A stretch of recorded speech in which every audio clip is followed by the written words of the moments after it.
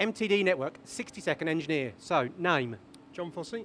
Company? Micron Subcon. And where are you based, John? Based in Kimbolton, Cambridgeshire. What sort of work do you do? We do milling, turning and some grinding. So, in that case, what sort of machines? We've got the Matsuura, Nakamura lathe and hard-hinge machining centres. What sort of materials do you work on? Any really, mainly steels, aluminiums, but we do some plastics. Okay, and what industries? Again, any really. At the moment, mainly it's motorsport industry. Well then, give us an example of some of the work you've done. This is the part that we've done recently. Bit of milling and turning by the look of it. It is, yeah.